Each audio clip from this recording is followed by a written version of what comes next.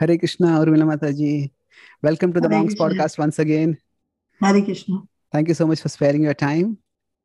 And Russell Prabhu, although it's midnight for you, thank you for adjusting your schedule and joining here. Hare Krishna. Feel free to chip in whenever you have to share any thoughts. In general, you have been doing editing of my videos quite tirelessly and competently, and this is additional service in this video. I'm grateful for that. So in general, when as a brahmachari I interact with Matajis, it's usually in a physical room. I won't do it alone. So we are following the same etiquette here, and I'm grateful that you're helping me in that. Thank you. So Mataji, today I thought we could discuss broadly on the topic of writing, and more specifically about pursuing writing as an art in bhakti. Mm-hmm. So how I got inspired about this topic is that we have worked as BTG review editors, and when you are reviewing some of my articles or you're reviewing various articles, you often pointed out the use of literary devices and the poetic aspect of writing apart from poetry. The aesthetics of writing, I had not seen that much discussed among devotees. In general, I was inspired. I always liked to write. And when I came to Bhakti, I had so many ideas. I had actually a message to share. But in general, I'm not saying this in a mood of criticism. It was just my experience at that time, that for most devotees, writing was a craft. That means it was just a tool to preach. Okay, I'm giving classes, but let's have some notes and let's put them in a systematic, organized way. Not that the writing didn't have its virtues, including sometimes some artistic aspect also. But that was never seen as something to be cultivated. So writing was more as a tool. So in that sense, it was like a craft. We use it to communicate a message. But the idea that it's not just a tool, it is definitely, but it is much more than that. It is an art, and as devotees, we can pursue that. So that was something which I found both revealing and encouraging. Mm-hmm. And since then, whenever I write articles, I try to come up with the rhyming titles for the articles or do some kind of wordplay. And I found that it also has its appeal. So it becomes memorable, it becomes attractive.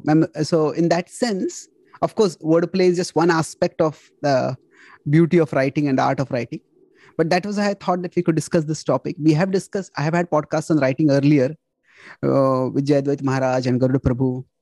But I thought this particular aspect has not been focused on. So maybe you could start with how you explored writing, and especially the art aspect of writing. Well, I started really enjoying to write when I was a student in primary school, in elementary school. And my teacher in the 4th grade, when I was 9, she introduced the idea of writing with a cartridge pen, which is kind of like a fountain pen.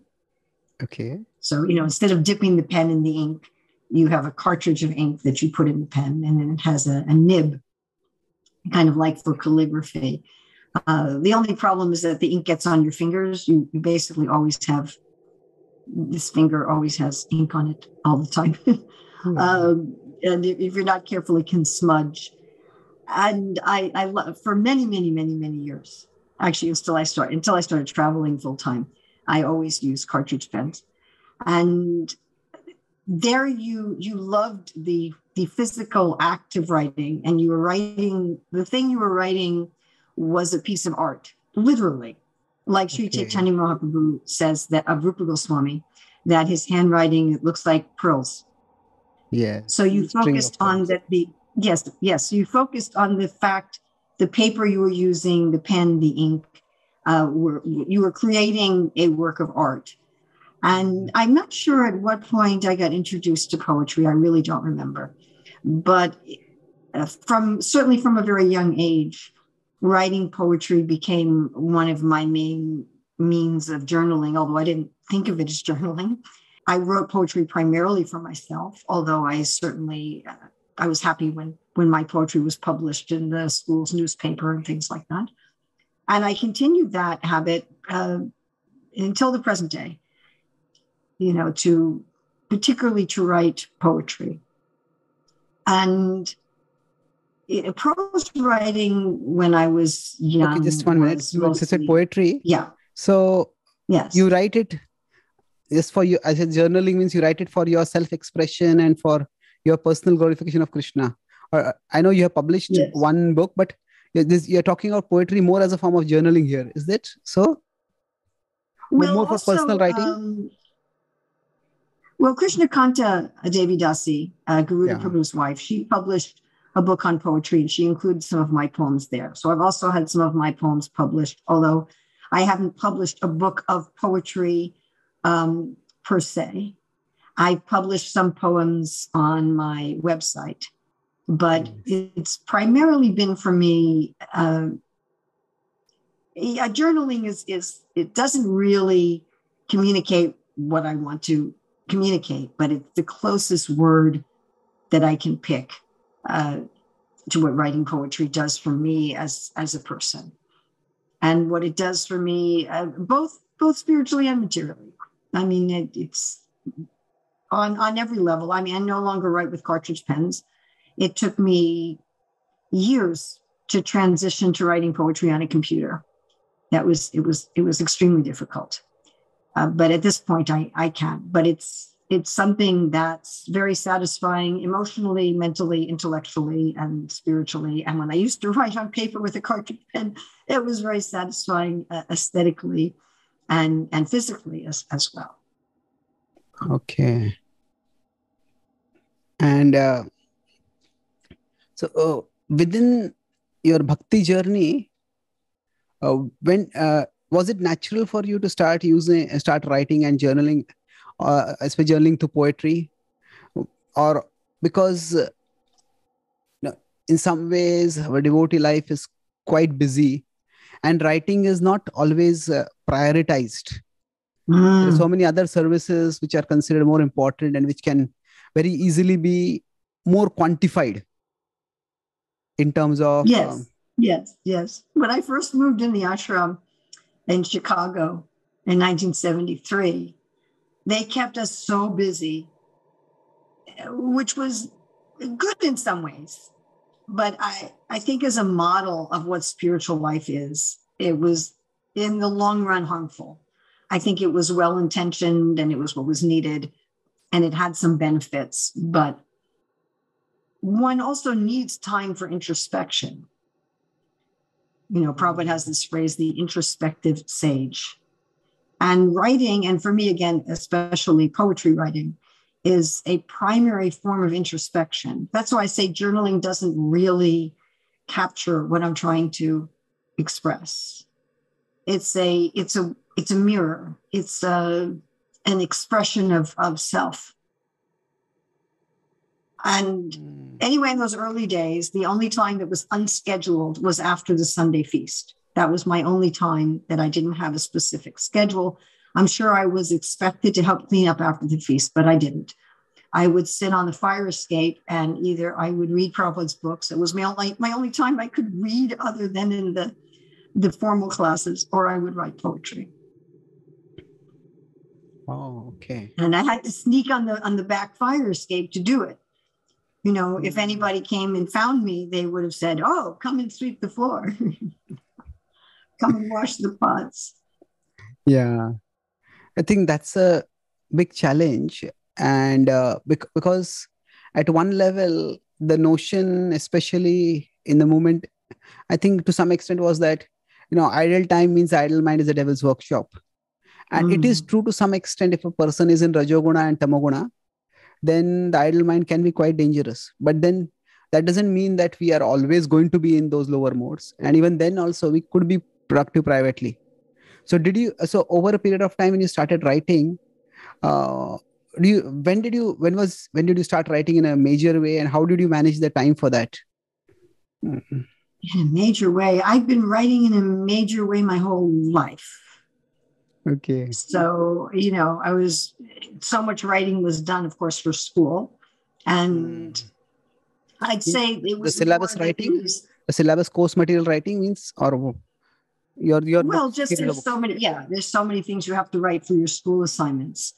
And then I'd say more that there was a break when I joined the Hare Krishna movement, because it wasn't so much part of what we were being taught to do, that I definitely had some years where my writing was much less. And again, it was almost entirely poetry, where whatever unstructured time I had, I was spending primarily reading. So I would be spending my time reading Prabhupada's books, taking notes on Prabhupada's books, listening to Prabhupada's classes. But the idea of using unstructured time for writing, I did write letters to people who wrote to the BBT, but that I wouldn't call that writing in the same sense at all. Of course. We were encouraged to write articles for Back to Godhead, and I got a couple of articles published back at that time. But again, it just wasn't what was going on. That nobody said, make sure you have some time to write every day. Although Srila Prabhupada said that, but that wasn't something coming from the devotees. It wasn't something talked about in the classes, and so forth.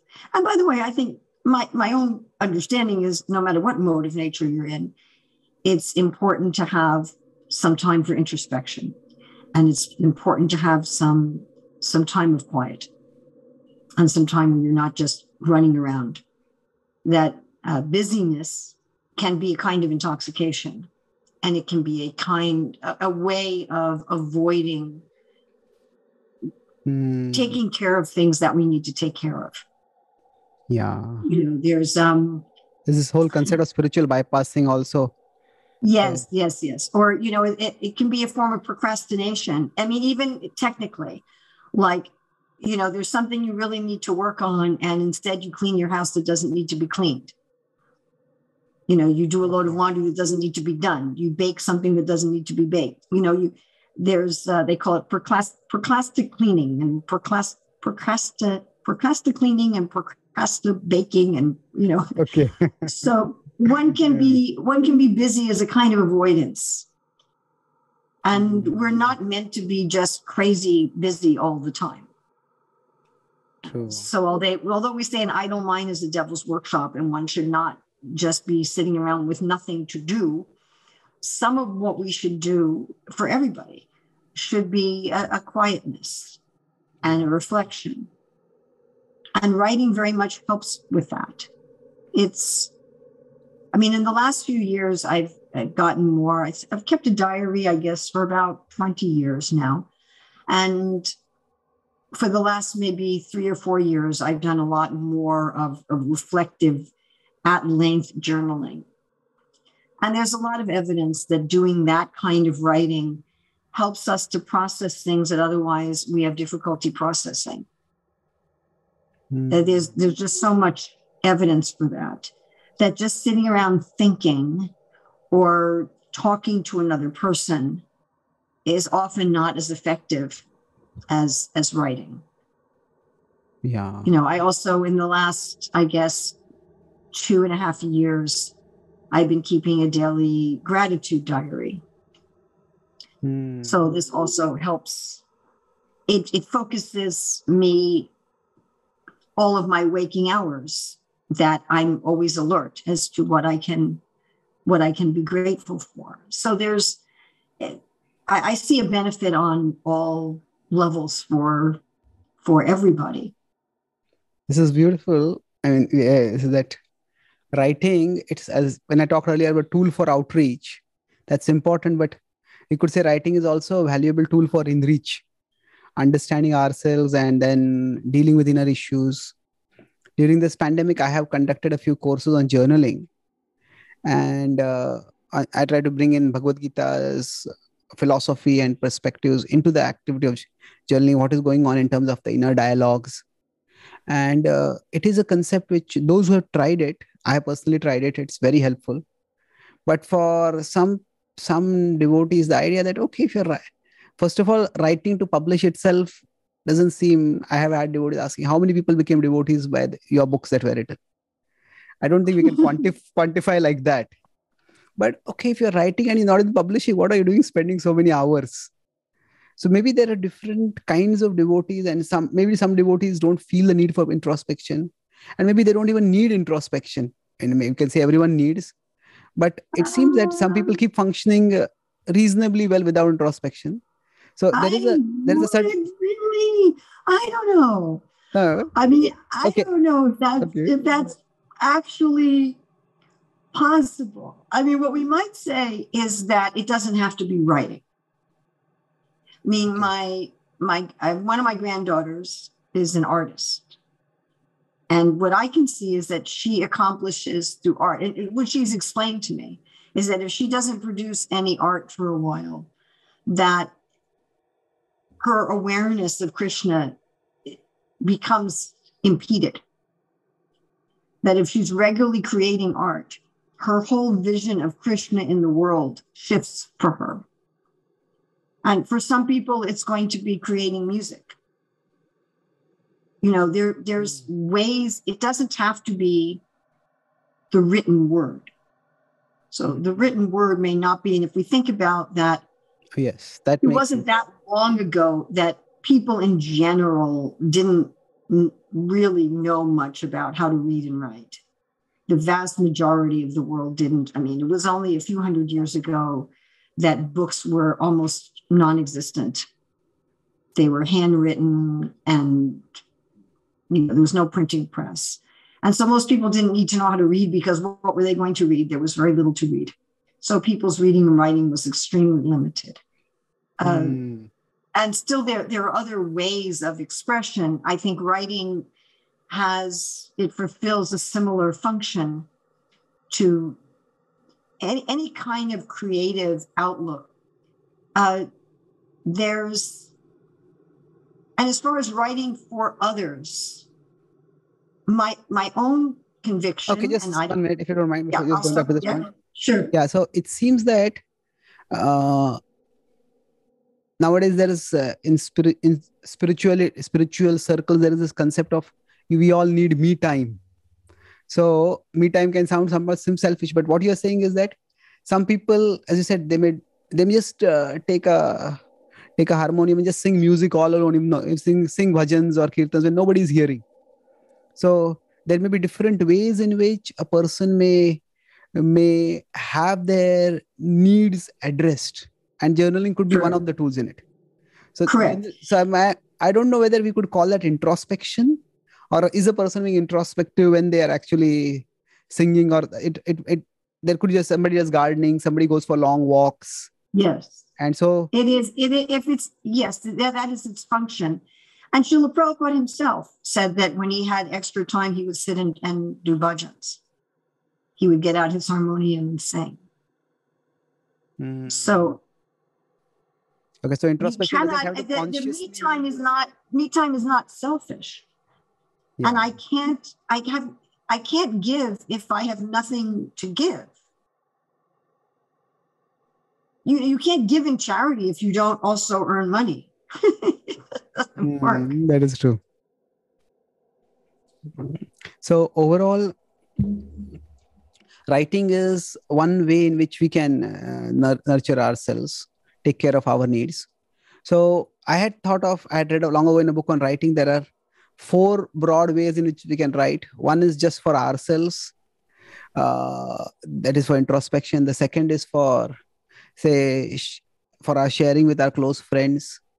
The third is for maybe publishing on some community forums. And the fourth is for formal publishing to the world. And I have found that quite helpful, categorizing, because every time you think about, okay, this I'm going to write, I'm going to publish to the whole world, then that itself can be quite intimidating. And then one may not write at all. So yes, I found that. In fact, it's interesting, when I was working on my novel, Essence Seekers, that at first I was writing the novel for the world and I couldn't get anywhere. And then I decided just to write it for fun. That whether I published it or not, I ended up publishing it, and I ended up having it as something that I am hoping that the world enjoys. But I wrote it for fun. And I would suggest that even if one has the world as the audience, or a community as the audience, or some good friends as the audience, Prabhupada says in the preface of Nectar Devotion that everything we're doing is to have rasa, is to have taste. So the primary purpose is to have a taste of a relationship with Krishna in everything that we do, regardless of our so-called audience. Our real audience is always the Lord. It's always, and this is true whether instead of writing, we're making music or we're planting flowers, which can, again, have the same or a similar function for people. Although I think writing has certain aspects of it that are particularly helpful. But our audience is always the Lord and our relationship with the Lord. When I was writing the Learn to Read books, the children's books, of course, my audience was the children. And there were very, very strict parameters. If you want to talk about children's books writing, we could get into that a bit. It might be a worthwhile topic for each of these books according to level. But what I was meditating on with every single book, every single day, was Krishna and his intimate associates reading the books and enjoying them. Oh, beautiful. So when we are writing, it is in one. Prabhupada also says that writing is Shravanam, Kirtanam, Smaranam. So it's devotional service in one sense, and we are doing it for Krishna's pleasure. And at the same time, we do. So earlier you said you're writing for satisfaction, writing for fun, and going back to that novel Essence the Seekers, I think that is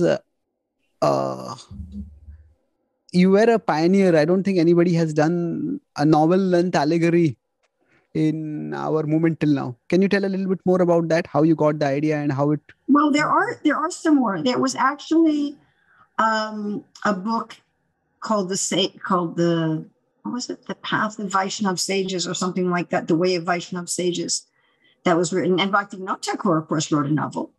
Yeah, I was talking about in our movement, not our tradition. Sorry, in our movement. Yeah, Bhaktivedanta had two novels. Yeah, Narada Muni, we have his rather short fictional stories in the Bhagavatam, Puranjana, which is certainly in the same genre, although it's not as developed. And then in our movement, there was the Way of Vaishnav Sages, it was called. Tamal Krishna Maharaj wrote a novel.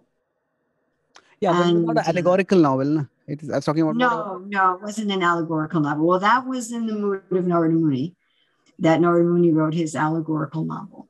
So I was picking up from that. And then the allegorical novel of the journey of the soul, which is again the Puranjana story, is it's also there's a few best-selling books out in the world, Siddhartha by Hermann Hesse and The Alchemist.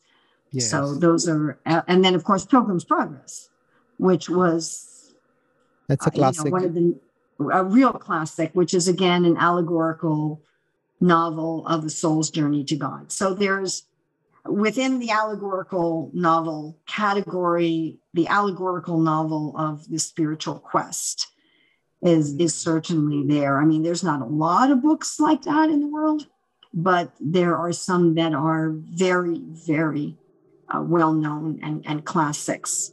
So I was trying to follow in those footsteps.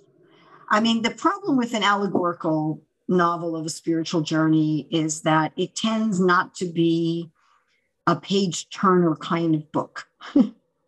It's not a whodunit. It's just not the kind of book where you're going, oh, what's going to happen next? What's going to happen next? What's going to happen next? It's more of a meditative sort of book that you read a chapter and you think about it, and you read a chapter and you think about it, kind of thing, rather than something that you devour as an exciting plot line. So it's sort of a peculiarity of the genre. And because it's allegorical, it has many layers of meaning in addition to the apparent one. So again, it was a lot of fun to write. And, I love it if it became as popular as Pilgrim's Progress, but that hasn't happened yet. Yeah. It seems that we could say, if you look at Indian history also, the bhakti tradition in India also spread through poetry and through, we could say, the artistic aspect, the cultural aspects. The acharyas were the Ramacharya, Madhvacharya, they were the systematizers. But for the general people, they knew it more through music or through poems. I grew up in Maharashtra in India, and we knew many of the saints' poetic verses. I didn't know much about the acharyas, but I knew a lot about these saints. So in one sense that these various literary genres, of course, music itself is a genre, but poetry and stories, and not just scriptural stories, but retail stories. These are also a way in which outreach can be done, but it seems we haven't done that so much till now. Or maybe we are not attracting the kind of audience who is interested in who is interested in that kind of reading. Well, especially if you put poetry to music. And if you think about our Shastra, so our primary Shastras are primarily in poetic form, and they are meant to be sung. We have the Bhagavad Gita. Gita literally means a song. And I like what you're pointing out. This is true not only in the Indian tradition or the Vedic tradition, but it's true in every single culture of the world, that the main way of transmitting cultural ideas, taking the revelations and the introspections of saintly persons and putting it to music, putting it in poetic form to music. And we should say poetry is not just prose with a lot of extra line breaks. People say and just last word rhymes. Yeah, maybe the last word rhymes. I mean, I get a lot of we get a lot of submissions to Back to Godhead of poetry like that, just prose with extra line breaks, and still people send me samples of their poetry that's, if you took out the line breaks, it's just prose. But if you have the rhythm, the cadence, our body in our world is actually poetry. Yes? Sorry, our body in our world. Our body in our world. Prabhupada says the whole world is full of Krishna's singing. The whole world is based on sound. And the sound is poetic. It's not just some humming sound. It's actually poetry. Krishna says that he is poetry. And everything, all the systems in our body are going through waves and pulses and beats and cadences. And it's the same with all of the flows in the world, the flows of air and water and the movements of the earth itself are all in rhythms and harmonies that are synchronized and are full of ornaments of various types. So all of existence is like that. All of existence is poetry to music. It is reality. The ultimate reality, of course, is the rasa dance, the dance to poetry and music. And the dance itself is compared, especially by Kavi Karnapur, to various types of poetry.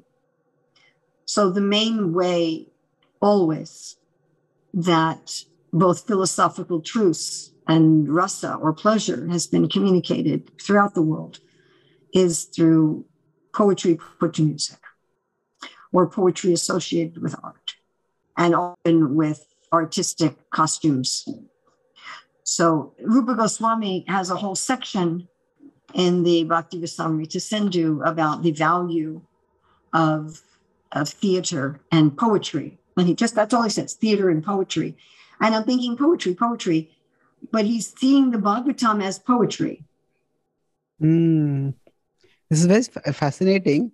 So in the Chaitanya Charitamrita also it said that one of the characteristics of a devotee is kavi, is kavya. Yes.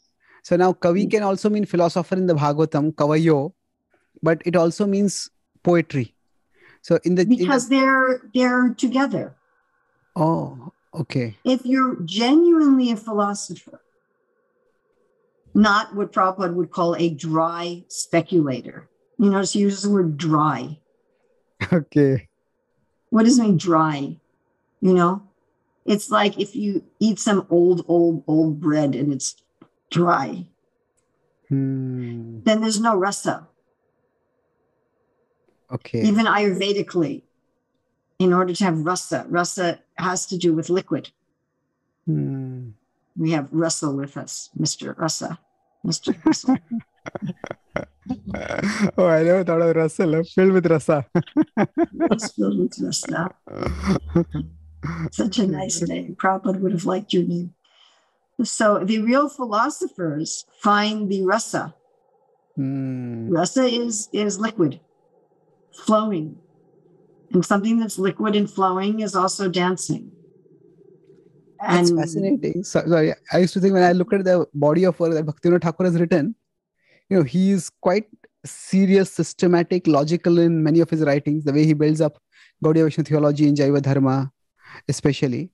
But then he has written all these Vaishnava songs. So I still think that these are two such different genres of literature, and how one person is so proficient in both.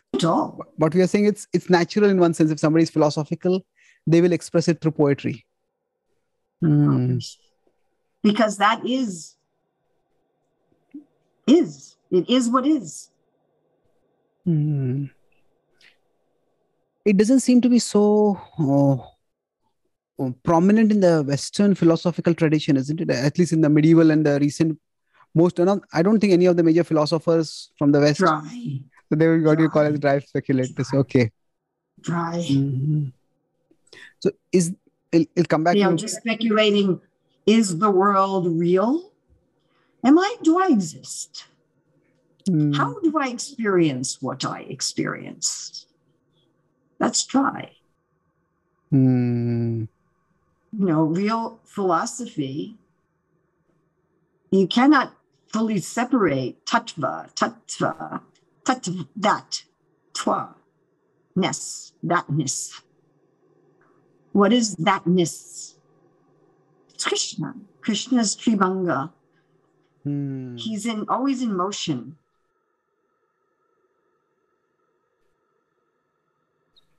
Beautiful. So that is it's a connecting with the real stream of life and of reality. So the question I had is that twofold. I mean, we can go back a little bit to Rupa Goswami and Kavya in our tradition a little later. But one is that, is overall poetry on a decline in contemporary society? And have we done enough or have we done anything actually to bring this rasa aspect into, we could say, the contemporary language, which is English? Because one of the ways in which I was talking about India, it is Sanskrit poetics is beautiful, but it's spread widely through the local languages. And it's Bengali poetry in Bengal, it's Odia poetry in Orissa, it's Marathi poetry in Maharashtra, then Kannada poetry in Karnataka, Telugu poetry in... I was just reading about it often needs to be done primarily combined with music and perhaps also with dance and art. Okay. So to just spread poetry as poetry is difficult. And I think that is definitely on the decline. I mean, when I was growing up, my parents, especially my father, but my mother as well, used to regularly read to me from books of poetry. And they had their favorite poems, which they would read again and again and again. And I was, surrounded with that. I think that's on the decline. But poetry and song is not on the decline.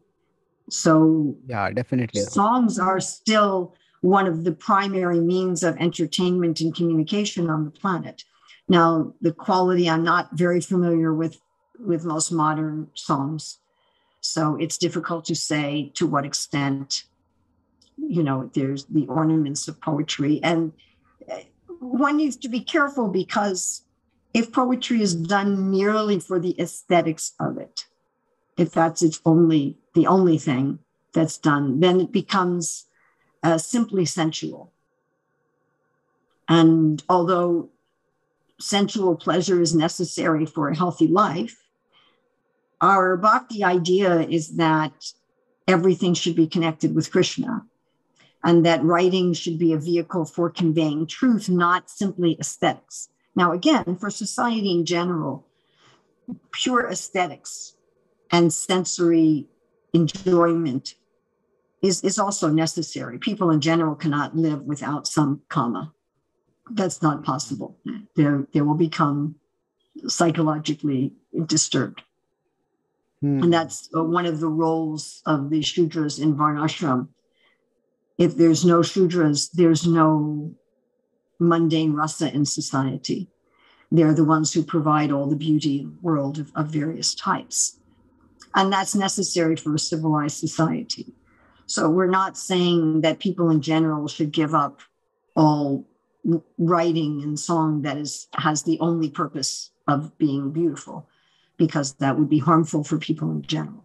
But our idea as aspiring transcendentalists is that the aesthetic beauty should be an outflowing of the fact that we're connecting with the absolute truth, which is the all-pervading beauty.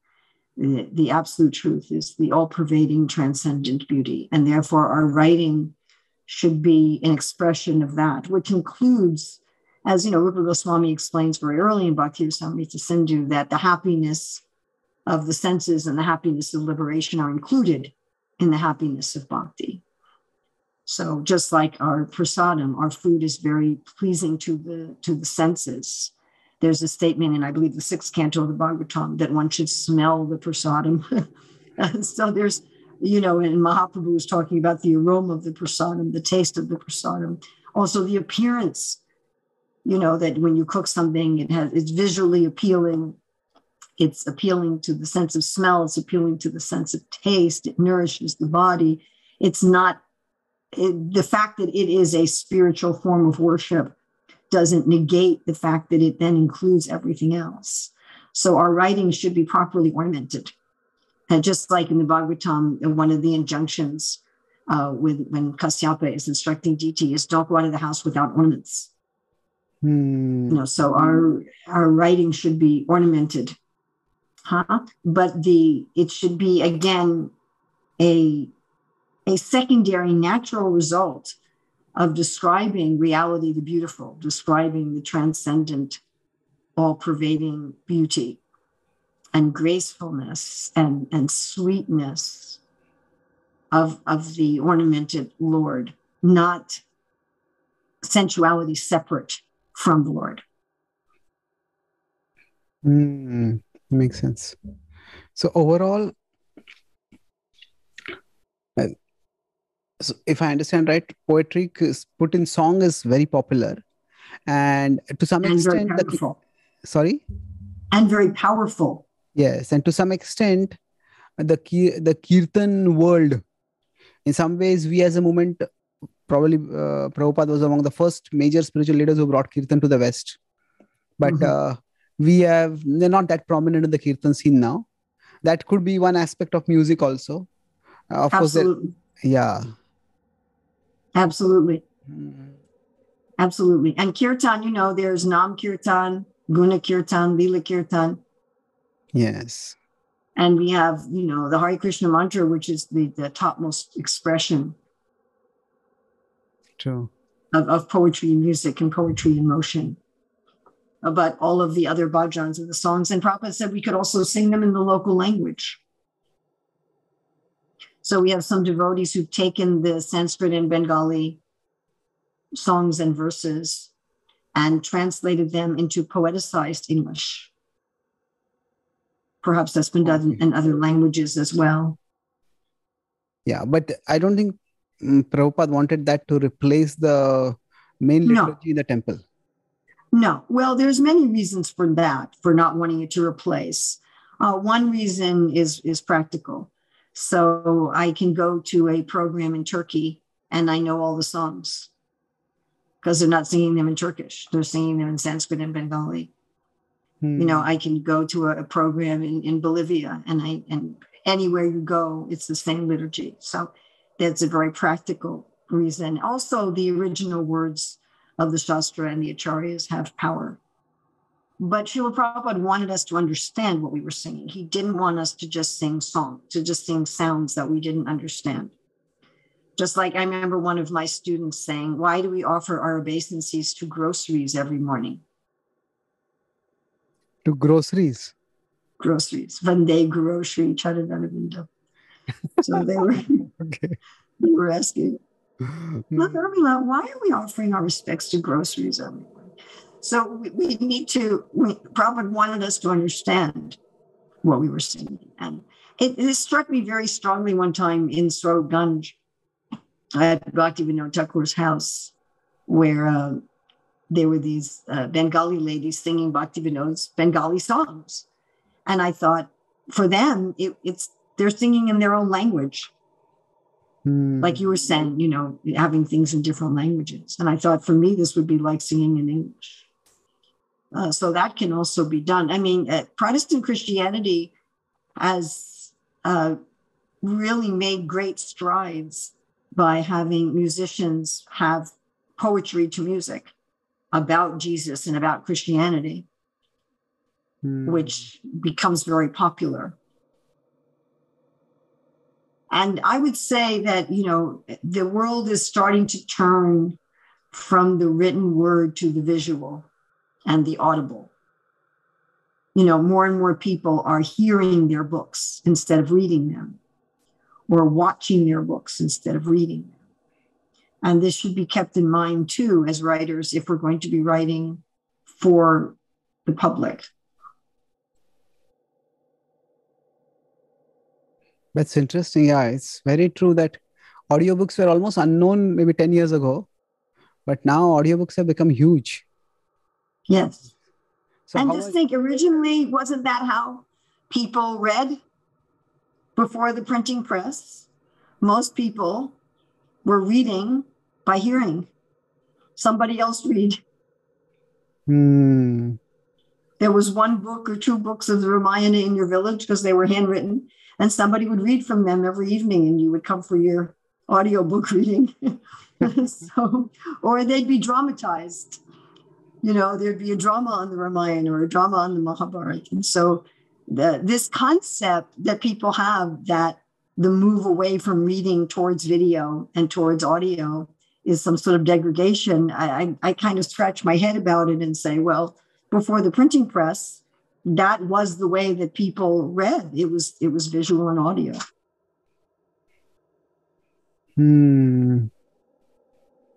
So it's in one sense it's a return to tradition. And, so at least in some ways, yeah. Yes. So when you say we as writers, we have to keep it in mind, what would you mean by that? We have to be more conscious of how our words sound, or not use very long sentences which people can't understand when they're being read out, or what would that mean? That's certainly part of it. But also, if we're writing for a general audience, we do want to think about the fact that our writing is going to be translated into somebody reading it, or translated into a video. And of course, one can write for that purpose directly. Now, the number of people sitting down with a book is definitely decreasing. That is true, very true. And I just processing a lot of things you said, that especially about the poetry coming out in the form of poetry itself. People don't sit and read, but poetry is still there. Now, with respect to writing also, you talked about writing in various genres. So one of the genres, of course, is fiction. So not many as compared to the number of non-fiction books we have written. I don't think that many fiction books have been written. So Correct. is it partly because Prabhupada didn't explicitly write anything about fiction or write fiction? Or is it that just... Perhaps. I mean, I was just listening to a lecture this morning where Srila Prabhupada was talking about something, and he was saying, these are not stories. These are actual fact. Prabhupada often used the word stories as synonymous for fiction, whereas, generally stories can be, in English, it can mean either fiction or nonfiction. And I would hazard a guess that there was and perhaps still is, a pejorative concept of fiction, that fiction is not true, and therefore it cannot be truth. However, those two things are not the same. I mean, let's say that I write a factual biography of some politician or some movie star. What I write can be true, but it could have absolutely nothing to do with truth. A lot of the nonfiction books that are on the market today have no relationship to truth whatsoever, although they are true in the sense of being a proper rendition of historical fact. And truth being conveyed through fiction is eternal. Beautiful. So when you say that the books which may be in one sense grounded in facts, but they may not be true in the sense that the way the whole facts are brought together, the narrative that is being told through that may be serving a particular agenda that may not be true. Is that what you're saying?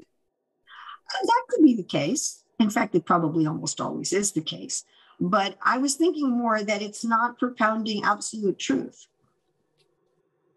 It's not propounding tattva, thatness, sattva, existence-ness. It's propounding an illusion. And something that's teaching truth can be fiction or nonfiction. Right, okay. So nonfiction. So you could write, like if I write a biography of a saintly person, and if I tell a fictional story, like the Puranjana story, they can both be teaching truth. And the biographical story doesn't necessarily teach truth better than the fictional story, or the fictional story wouldn't be a staple of conveying truth eternally, which it is. Yes. And now we might ask why. Why ever use fiction? All fiction is, to some extent, if it's teaching truth, metaphorical.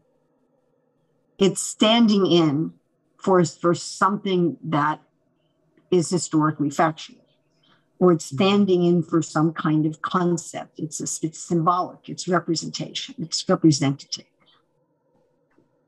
Fiction often bypasses our ego more. The fact that it's a story about something that didn't happen or that couldn't happen relaxes our inner defensive mechanism, which is normally quite strong. We are generally in a mood of defending our false ego and our pride and our social status, etc., 24/7. But when we are involved in something that's fictional, we tend to relax that. We tend to consider something fictional to be entertaining, to be relaxing, and not to be aggressive against us.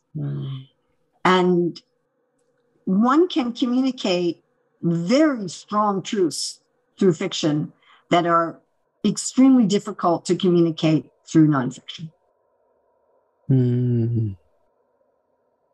mean, it's the ability to really hit people's faults and ego, and to really challenge people, again, to be introspective and to improve, is much easier in fiction because people are more receptive to it, just naturally, just kind of by design. Yeah. So it has its use. At the same time, you don't want everything fictional. The basis of nonfiction is it's much more of a template. So if I'm writing something that actually has happened, then it's much easier for me as the reader or the listener to assume that what's being put forward is possible. Now, then you have nonfiction that's not narrative. You have nonfiction that's explanatory, and that has quite a different purpose in society. I mean, we also find that the majority of scripture, especially that's designed for the people of Kali Yuga, is in both the narrative and poetic format. It's narrative poetry. Poetry, and most of what it is sense? not.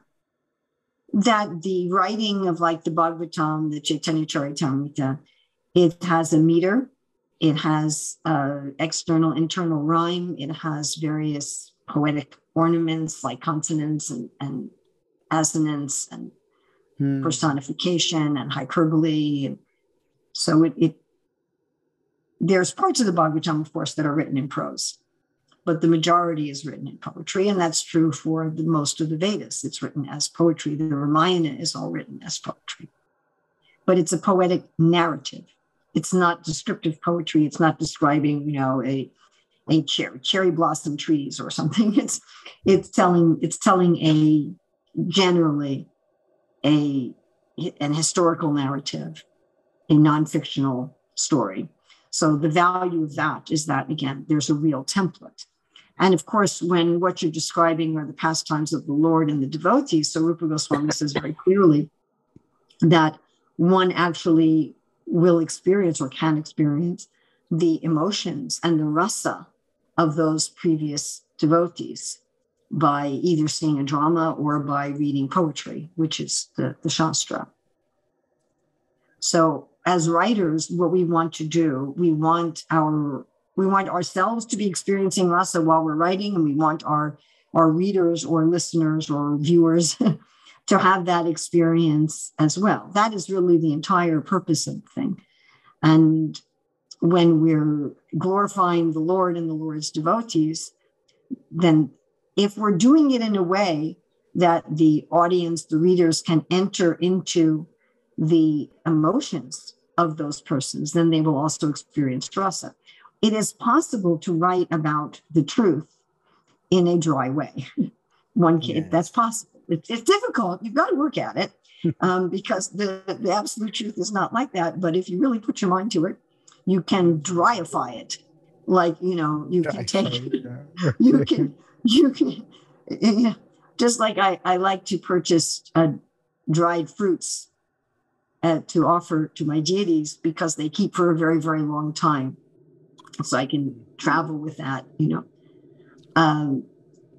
but if they're too dry, then they're not edible. They just become almost like paper, right? You have to reconstitute them with water. So you're taking this very juicy, like we have dried mangoes, right? Mango is so juicy, you eat it and it gets all over your face and your clothes. It makes a big mess, right? But you can dry it out. So it is possible to take the descriptions of the Lord and the Lord's devotees and the descriptions of the philosophy of Krishna consciousness, which is very juicy and dripping, and dry it out so that it becomes kind of chewy and difficult to assimilate. That is possible. But generally, our writing should be like that. And when the basis of our writing is poetry, then our prose will be also infused with that.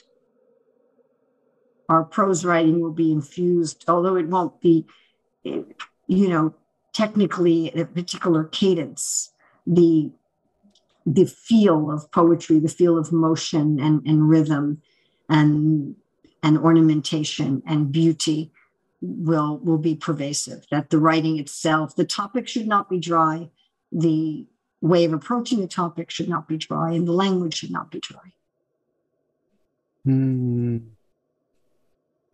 This is an amazing point that ultimately we are not just convincing the head. We are ultimately trying to appeal to the heart. So that's the essence of our tradition. So there could be logic, and all those logic and structure has to be there, but we also need to connect, help people enter the world that is of bhakti, and that means experience. Yes, it's interesting. In Rupa Goswami giving what is the qualification for Vaidhi Bhakti, Bhakti according to the regulative principles, and he gives 3 levels of qualification because the regulative principles are coming from the Shastra. So if you're going to practice Bhakti out of faith in Shastra, your qualification is how much faith do you have in Shastra. If you have a little bit of faith, then you're not very qualified for taking up Bhakti according to Shastra. If you have strong faith, although you can't necessarily convince others, then you have a medium qualification. And if you have strong faith and you can convince others, any argument that comes up, you go, oh, I have a verse for that. I have a verse for that. Hari Parshad Prabhu is visiting here, and he's like that. Any question that anybody asks, he had his computer hooked up to a monitor, and he immediately goes to his computer, and within 2 minutes, he has the corresponding verse to answer that doubt. So if your knowledge of the Shastra is that strong and your faith in the Shastra is that strong, then you have the highest qualification for taking up bhakti based on the regulation of the scriptures. However, Rupa Goswami says that the only qualification for taking up bhakti is a taste. That's all. So in addition to that, you are more qualified if you know the scriptures and you have faith in the scriptures. But the only qualification is taste. There's a friend of mine who drives an Uber, and he's always playing kirtan in his car. Plus he keeps some books, some of Prabhupada's books. And if anybody says to him spontaneously, oh, I really like that music. What's that music? Then he says to them, do you like to read? And if they say yes, he gives them a book. So he's looking for taste. Does a person say, I like? So, of course, some of the stimulus for having taste is definitely the descriptions of the Shastra and the descriptions of philosophy. And one of the anubhavas is discussing the Shastra and reaching logical conclusions based on Shastra. Those are exhibitions of taste. But just convincing somebody intellectually, in my experience, is useless. If a person has no taste, the intellectual conviction doesn't translate into anything at all. And if a person has taste, even if their faith is and their knowledge is very low, they're still qualified to begin. So certainly we want people to have faith and knowledge in the Shastra as a qualification for taking up bhakti. But we want to teach the philosophy mostly because the philosophy is also sweet and beautiful and full of poetry. The philosophy itself it's simply beauty and movement and, again, rhythm in a form of logic. And logic is also like that. If you think about,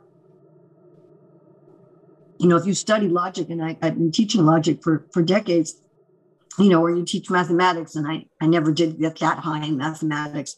But those who are mathematicians, like my good friend Rukmini, who's got a PhD in mathematics, and mathematics is also like it. It's full of rhythms, it's full of patterns, it's full of beauty, it's full of ornaments. We think of mathematics as something dry, but it's not at all. And I'm not even just talking about the geometric aspect of mathematics, but just how the numbers work together. It's full of grace, and it's full of beauty. This is a whole. So to think, well, am I aiming for the head or the heart? I mean, that's probably useful in trying to organize what we write and what we put together. But I would say, although it's useful, it has its uses. It's something like saying, this is material and this is spiritual. Sarva kalamidam Brahma. That in the beginning, one may need to distinguish. This is material, this is spiritual. That's useful. It is useful. However, at a certain point, one can also come to see that everything is spiritual. So this dichotomy between the intelligence and rasa is, again, it's a useful construct in the beginning, but ultimately that kind of duality is not real. Okay. Yeah, ultimately, we as human beings can't be separated in head and heart. We are also. And even if you think, Sanskrit, the terms for mind and the terms for heart are basically the same. Yes, that's true. Mora Man Vrindavan, Chaitanya Mahaprabhu says many times, and Prabhupada translates that as a heart. Yes. So, yeah, it's true. Actually, this is a whole universe of bhakti and the whole dimension of bhakti in terms of poetics, which is hugely appealing. And I hope that, that more and more, for me, it's many of the things which you said, I have read them in scripture, but I never consciously dwelt on them. It's beautiful to contemplate it that way. You talk about math, yeah, there is rhythm, definitely. I studied science, so physics, the whole universe has rhythm to it, the way even the planets move in their orbits. And so if we consider that Krishna has ultimately fashioned the universe, then he will bring not just, we could say, a coherent order, but also an aesthetic order to it. Correct. Yeah. So maybe a couple of concluding questions, unless, of course, the discussion, we want to take it in particular directions which I have not addressed. So one is that, is this poetic aspect something we consciously strive for? Because not everybody seems to have the same level of poetic ability. And I don't want to leave our readers with the impression that writing is more difficult. Writing in bhakti has to be more difficult than what it already seems to be. Because writing itself is hard work, sitting down and organizing one's thoughts. And when someone starts thinking that writing, I have to also make my writing poetic. I have to also bring rasa into my writing. So that might make things seem much more intimidating. So is this something which some people will naturally be blessed with this ability? And well, of course, there's always, Prabhupada said everyone has some extraordinary talent. So, and some people have rare talents and some people have more commonly distributed talents. So certainly. Beautiful way of putting it. Not that some people are less talented, but some people have talents which are common. So exactly. They may not be noticed. Yeah. Exactly. Just like there are so many people who are very good cooks. I know thousands of people who are very, very good cooks. But how many people are, Olympic gymnasts? But being talented as a very good cook, even if there's, 100 people in every block who are very good cooks, is not less valuable in society. In fact, we might say it's more valuable than being an Olympic gymnast, although each of them have their value in society. Everybody can write a gratitude diary. And it doesn't necessarily have to be poetic when you're writing it. It should be poetic in the sense that it is a beautiful expression of love. It doesn't necessarily have to be written in rhyme and meter and with literary ornaments. But to write something every day. I mean, I have a little app on my phone called Presently, which is as simple as you could possibly have. It just gives you a place to write something every day. And there's a little inspirational quote or something just to give you a little pat on the head. But everybody can do that. I mean, this takes 2 or 3 minutes a day maximum, changes your whole quality of life, is proven medically to improve your health, and very much connects you with Krishna. And it also brings your day into a meditative state. Just I'm grateful today for the sun, for the water, whatever. And the more specificity you can have, the better. So you don't not just I'm grateful for my mother. I'm grateful for my mother. I'm grateful for I'm grateful I got to spend time reading Bhagavad Gita with her.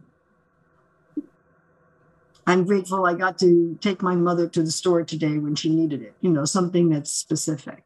So everybody can do that. You don't have to have any particular talent to do that. And everybody can write something every day as what have they realized in Krishna conscious philosophy that day. And again, it can be, we're talking a minute or two, right? A sentence, 2 sentences. It doesn't, and you could publish it if you want to and share it if you want to and not if you don't want to. It doesn't really matter. And it should be poetic in the sense that it should be an outpouring of affection and love and appreciation, not necessarily technically. But that's also part of the dance. Prabhupada says the aim of this Krishna consciousness movement is to join the pleasure dance of the Lord. But he also says in Krishna book, in regard to Ras Leela, that the whole world is full of Krishna singing and the whole world is full of Krishna's dancing. So when we write something like that, we are actually contributing to that dancing and singing of the Lord. We're adding our voice to it. And it can be something quite simple. It doesn't have to be complicated. And again, it doesn't take much time. And doing that changes your whole perspective all day because you're thinking about it. What am I going to write today? What am I going to write today? One of the most interesting things I did in that regard, it was a Facebook challenge, which I usually ignore, but it was a Facebook challenge of 10 days of writing about something you love, not people or animals. And then every day challenge somebody else. So every day I'd be thinking, okay, I've got to post something today. This is one of the benefits of writing for others, by the way. It gives you an impetus to do it. And okay, I've got to write today about what I love. And so I'd be thinking, what do I love? What do I love? What do I love? I think we talked about this before. Yes. And yes. And I realized how much by doing that, I was constantly looking for the positive in my life. All day long, it was always there. It was a running thing. What is it that I love in my life? And it just changed how I was viewed. My natural joy so much increased. How my life is full of things that I love. Because one can easily see one's life in another way. And it helps to hone that.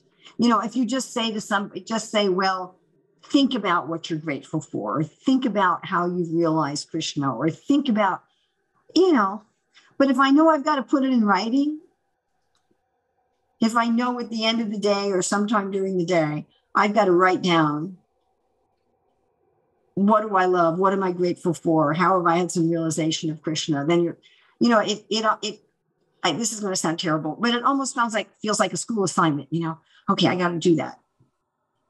But it's something that's so joyful that you're glad you have to do it. It pushes you to do what you want to. And it changes everything. On a material level, it can be, I got to do the laundry again, to, wow, I'm so grateful I have enough clothes that I can wear some clothes and wash some clothes and have some clothes drying. And I've got enough sets of clothes to have that. How grateful I am. And it can go to, oh, wow, the water is purifying. Krishna is the purifier, and I'm hanging my clothes outside, and purifiers, I am the wind, and Krishna is the wind, and he's the light of the sun drying my clothes, and he's the heat and fire drying my clothes. And, it can lead to that. And again, if you're going to write something, okay, every day I've got to write something. Then it pushes that. Now, if you're writing like that, at a certain point, you may decide, hey, this is something I'd like to share. Again, do I want to share it with friends? Do I want to share it with community? Do I want to share it with the world? I think if we start out from the platform of, I should write something to share with the world, it may not be as effective. But anyway, getting back to your original question, do you have to be a master of the craft? No. However, it behooves us to try, this is one of the 26 qualities of a devotee is daksha. It behooves us to try to develop some expertise in what we are doing. If you're planting tomatoes, my granddaughter's growing a garden, one of my granddaughters, and she's becoming expert in what kind of soil to use for growing tomatoes. You know, if we're going to cook, should we just throw something together or should we develop some expertise? What goes with what? What, you know, don't boil eggplants. Eggplants have to be cooked at a high temperature. You have to bake them or fry them. You don't boil them. Same with plantains, you know, and then other things, something like carrots. You can have it raw. You can have it steamed. You can have it, you know, baked. You can have it all different things. So some level of expertise. So anything we work on, we should aim for some level of expertise. We might not develop enough expertise in writing that we're going to, you know, win some kind of award for it or publish in the millions of copies. But that's beautiful. So actually, if we keep doing something, we will, to some extent, improve at it, and then keep that as aspiration. Oh no! Oh, I'm going to interrupt you. Oh no! That's not true, because you could keep doing it wrongly. Well, most likely, what I meant by that no. Let me complete what I'm saying. Okay. That if we are doing something and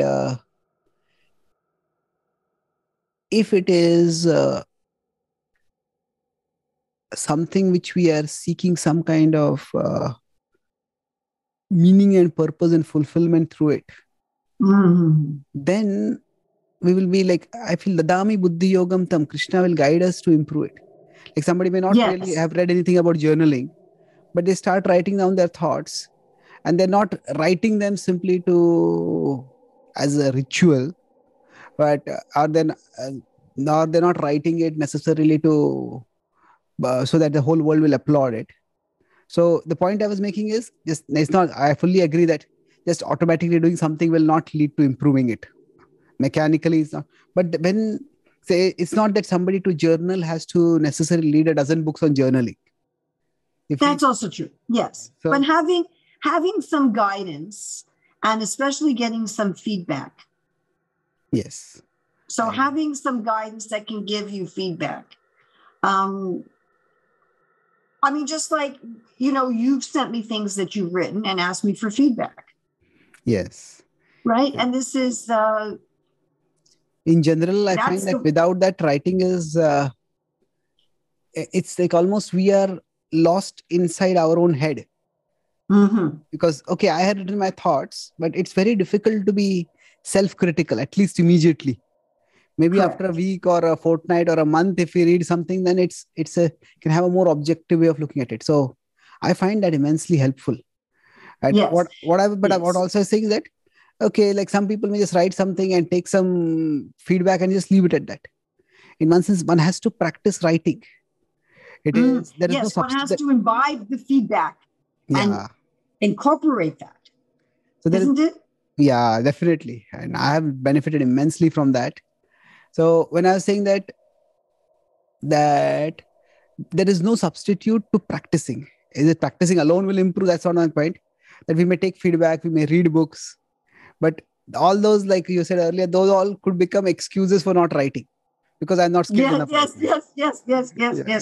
Yes, I can't write because I have to read another book about writing. But it's also, you know, and you've had experience with this also as a Bhakti Godhead editor, that writing is perhaps one of the areas where people resist getting any negative feedback most strongly. You know, writing is so much an expression of oneself that negative feedback is really hard to take. I remember we had a person whose article we approved for publication in Bhakti Godhead, but we wanted the author to change 3 sentences, I believe, in the article. So months were going by and the person hadn't resubmitted it. And I ended up seeing this person in my travels. And I said to this devotee, why haven't you resubmitted your corrected article? And the devotee said, well, you didn't like it. None of you liked it. I said, we all loved it. There were 3 sentences that we wanted to have changed. And the person said, oh, I can't do it. I can't change my writing. You change it. And so this resistance, or we've had people submit articles for Back to Godhead, and you ask them to change some things and they just say, oh, never mind. Just don't even publish it then. Right? You just forget it. I withdraw it as a submission. And I run into that. People send me their writing, and I usually just say, oh, very, very nice. I don't usually give them any feedback because I know that most people are highly resistant to getting any honest feedback on their writing. But if we want to really become expert, that's what's required, to solicit honest feedback and to honestly solicit honest feedback. So, because that happens too, people will say, here's my essay or my poetry or this, what do you think? And I've had experiences, they don't really want to know what I think. They really want me to say, yes, very good. But anything else that I say is not digested. So if we want to improve, that's the way. That's the way in everything. To honestly solicit honest feedback, and then to be receptive to that and to take it on board. True. I think that is something which, at least from BTG writing, I learned immensely from that. And now it's not always possible to have senior devotees give feedback. But I found even our equals, or sometimes even our younger devotees, if we are open, they can give some feedback, and that also helps if we are open to taking it. And one reason I find that some devotees are very resistant to taking feedback is that it's almost like a 1-0 thing for them. Either it is good or it's not good. Like even that particular article you mentioned, it's good and you accept it as it is. Otherwise, just forget everything. Correct. It's we never approach anything else in life like that. Why should we approach writing like that? I think because it's such a manifestation of ourself. And what I found when I was getting feedback for Back to Godhead articles that I had written, that often the editors wanted me to remove or amend the sentences that I loved the most. The sentence I'd written is like, this sentence is the jewel of the universe eternally. The construction, the language, the concept. Look at this beautiful sentence. And that would be the first one that the editors would go, this is awful to you. Then you would just do, what do they say? Murder your darlings, kill your darlings. Yes, you've murdered my babies. and so, but it's often like that. And if we want to become skilled in the craft, that is, sometimes I'll keep an older version of an article just to read it so I can hold on to that sentence that was murdered in the published version. But I also found, and this is quite interesting when you work with a good editor, is that, the editor will point out to you, hey, this needs to be fixed and that needs to be fixed. And some of the things you can readily agree to. And other things you're like, what's wrong with this editor? Why are they commenting like this? Such a situation almost always points to the fact that you weren't communicating clearly, that the editor was responding to what they thought you said instead of what you actually intended to say, and that therefore you need to change your way of communicating. So as far as improving our craft, honestly soliciting honest feedback, and especially from those more skilled in the craft. And that's true for everything that we do. And if we want to make nice offerings to Krishna, then that's our responsibility. It's not like, I love you, Krishna, so I can, just give you any old thing. That's, I'm not going to just throw some old torn cloth on the deities or, or some improperly cooked offering, or something that's, and Mahaprabhu was so careful. He would have Swarup Damodar review all of the writing before he would read it. And it said that Swarup Damodar was looking for rasabhasa. So I think that this concept is not well understood. When we look at this part of the Bhakti Rasamrita Sindhu, rasa again is taste. It's pleasure. It's what we're living for. Anandamaya Vyasat, we're pleasure seeking, and pleasure means rasa, some sort of experience. And that this rasa has 5 parts to it. The basic relationship, what is an impetus for that relationship, the transitory emotions that nourish that relationship, and the voluntary expressions of that relationship, and the automatic expressions of that relationship. When those come together as separate ingredients, they form rasa, just like when you put together the different literary ornaments, you have a piece of writing. Now, some things go together well and some things don't go together well, right? Like you're not going to mix bitter melon and honey, and you're not going to mix red cabbage and eggplant. Now, certain things just don't mix. You're not going to put chutney on top of your sweet rice. And if you mix things improperly, your taste either disappears, either there's no taste, there's no pleasure, or your taste becomes a semblance. An abhasa means a semblance. It means a shadow or a reflection. So if you mix things improperly, you get a shadow or a reflection of taste instead of taste, or you get no taste at all. And it's an improper mix depends on what the predominant mood is. Like laughter and sorrow are an improper mix. You're not going to, you don't start laughing at misfortune. If someone's, laughing at a funeral, it's the karuna ras becomes disturbed. So the main idea of feedback is that what we write needs to be full of rasa. And so that means how we mix things, how we explain things, what goes with what, should be producing a genuine taste of spiritual life, not the absence of taste and not a shadow of taste or a reflection or a semblance of taste, which is what rasabhasa means. So, the way you have brought concept of rasabhas from a transcendental level, something which we can easily relate with, that's nice.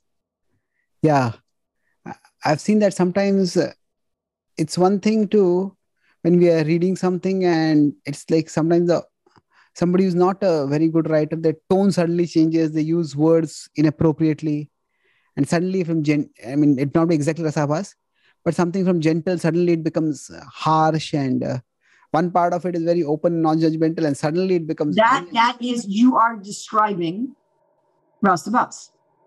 Yeah. That's what you're describing. That the different elements of taste or the different types of taste have mixed wrongly or inappropriately, which then causes you to either lose the pleasure in the thing or to get just a semblance of pleasure in the thing, to get just a shadow of pleasure. So that is exactly what you're describing. And that is the essence of the craft of writing or speaking, but writing, because we're focused on writing, is not even so much the literary ornaments, which are important, but to know how to help people actually develop a taste in the service of the Lord and not something that is distasteful. I mean, look, we've all been, I'm sure, to classes in the Hare Krishna movement that left us discouraged and diminished our taste rather than nourished us. Isn't it? I mean, we've all had that experience. That we'll hear some kind of preaching or some kind of explanation, and instead of giving us encouragement, it gives us discouragement. Instead of giving us happiness and Krishna consciousness, it causes us to have doubts. It causes us to have difficulty. So that was some improper mixing, something that was inappropriate, that then either destroys or diminishes the experience of relationship with the Lord. True. So I think this is something which we can, if somebody is not having great poetic sense, this is something which you can easily relate with, and you can fix this. Correct. And that itself will at least not impede the flow of the message and the mood of the message which we are giving. We won't be at least the way we are presenting it won't come in the way. So then since Prabhupada said once, how did you attract everyone? Prabhupada says Krishna is at all attractive. I just presented him. Yes. So in some ways we can say that's our service also. It's so through writing or through poetry or through whatever way we use. Any concluding points you would like to say? Russell Prabhu, would you like to also comment anything? No. Yeah, you've covered it. Went very well. Thank you. Mataji, any concluding points you'd like to share? You mentioned about your books. So if you want to share something about your books, we will put links to your books also online in the YouTube description. Well, I've done on Amazon. I have 2 books that I've written myself. One is The Great Mantra for Mystic Meditation. It's a fairly simple book, fairly short, about how to avoid the 10 offenses in chanting. And it was originally separate Back to Godhead articles. And then there's the allegorical novel, Essence Seekers. And I would ask, that's also available in Spanish. Oh, he has got so there we go. Look at that. All right. Essence Seekers is also, it's won an award. So Essence Seekers, both of them are available as print and Kindle. Essence Seekers is also available as Audible. And Essence Seekers is available print English, Kindle English, print Spanish, Kindle Spanish, and English audio. Oh, okay. So, and then one of the things I noticed about your Great Mantra is you've got very beautiful illustrations in it. Oh, thank you. Thank you. Well, I like to follow in Prabhupada's footsteps of having illustrated books. So then there's also some books that I've contributed to and produced. There's the illustrated Bhagavad Gita book. That's really become a big hit. That seems to be one of the best-selling books. So that's a book with many, many contributing authors, although I produced it and I contributed parts of it. And then there's Raghunath Goswami's Manashiksha, which I produced that book. And I contributed to it. I wrote a chapter in the beginning and I wrote commentary on each of the verses. So that has 120 black and white illustrations and 12 color pictures, all that were commissioned for that book. And that's Raghunath Goswami's step-by-step guide to attaining spontaneous devotion, with the commentary of Bhaktivedanta Thakur and also commentary of contemporary Vaishnavas such as Jayadvaita Swami, Bhaktivedanta Maharaj, Satyananda Maharaj, myself. So that's Sri Ramaswamy. So it's only 12 verses, but the book is this big with all the illustrations and all of the commentaries. And those are all available on Amazon. That's your life's magnum opus, I would say. It's a huge book. Or maybe something will come up more.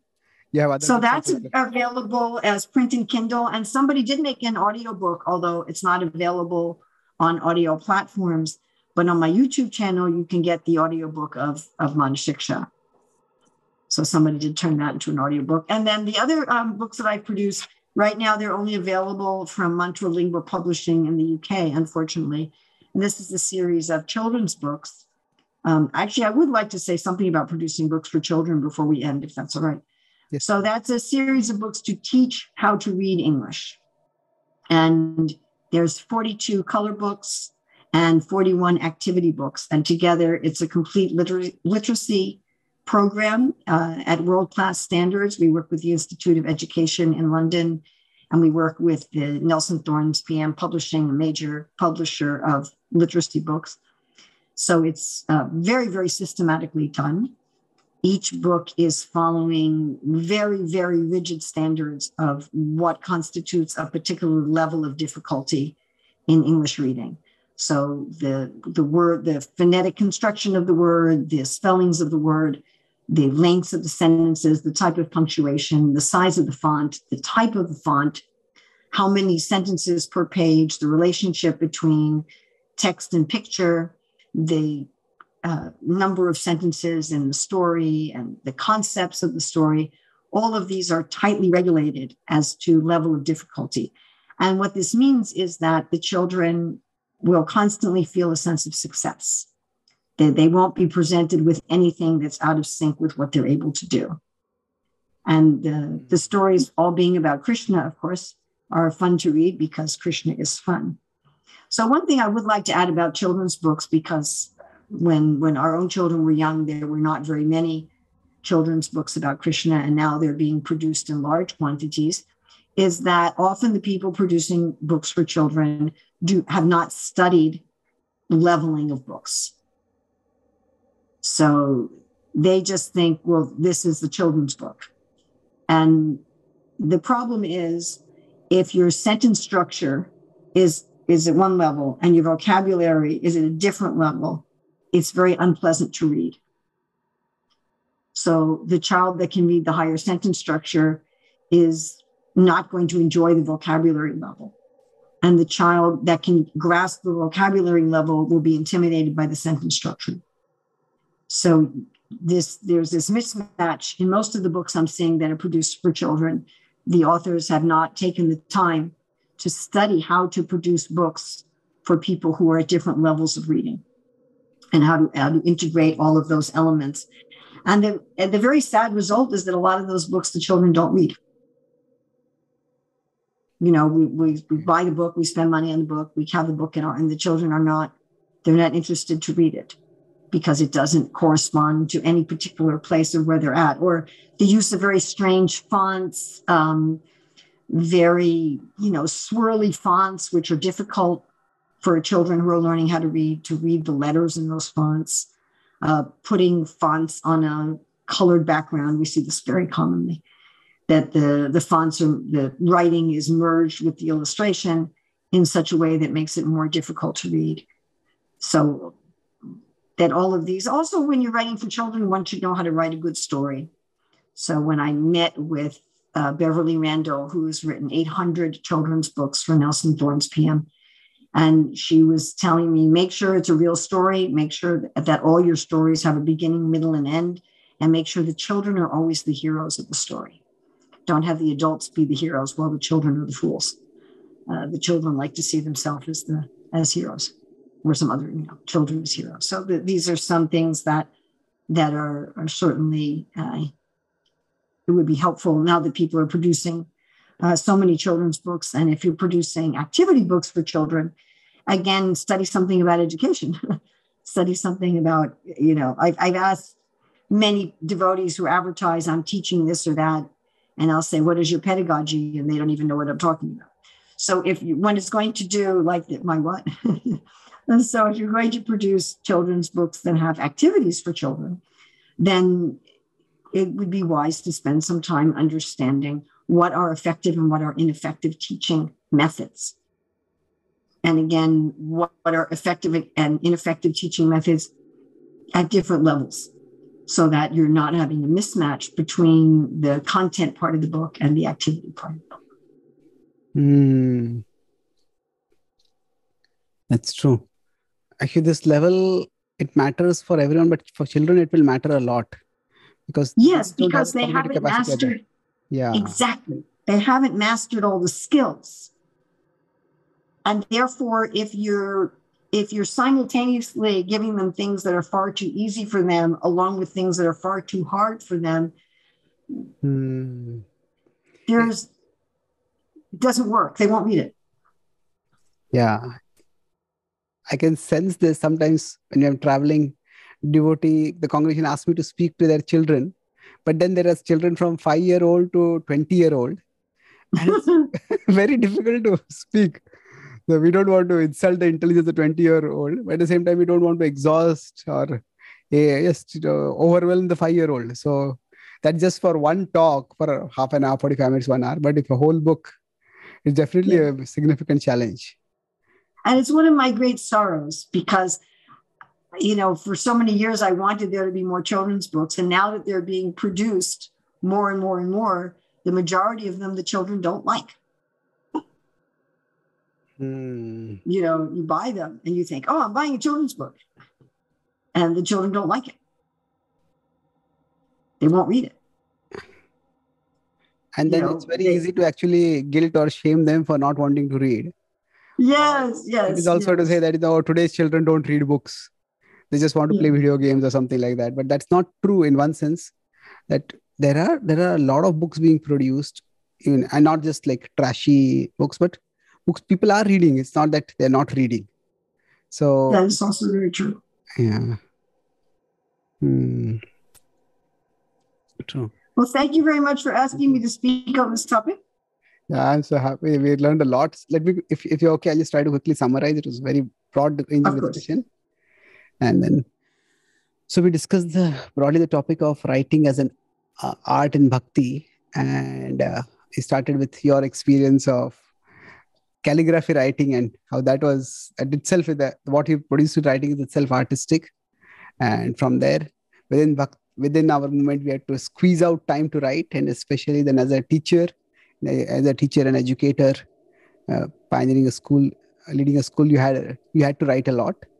So with respect to writing, we discussed primarily, or one of the key things is what everyone can do is write privately as a journal. You talked about how in poetry could also be used for expressing one's heart, and through its journaling, everybody needs some way that they rejuvenate themselves, some me time. It could be through walking in nature, it could be through music, but journaling is a powerful way. And later on, you talked about how writing a gratitude journal can help us see how our life is already so rich. Otherwise, it is easy to feel resentful or negative.